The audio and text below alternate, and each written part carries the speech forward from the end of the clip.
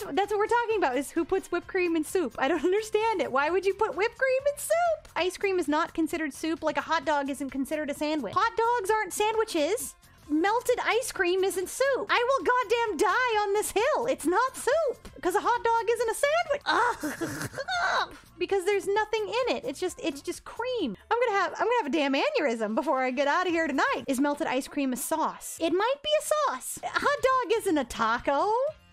How could a hot dog be a taco? Explain this to me. How is a hot dog a taco? I can't stop somebody from putting melted ice cream on a hot dog and calling it mustard. Is refrigerated ketchup a smoothie? Yes. Fight me. It's a smoothie. I'm sorry. It is. I don't make the rules. It just is. This is factual information. I'm sorry. Yeah. Ravioli's a pie.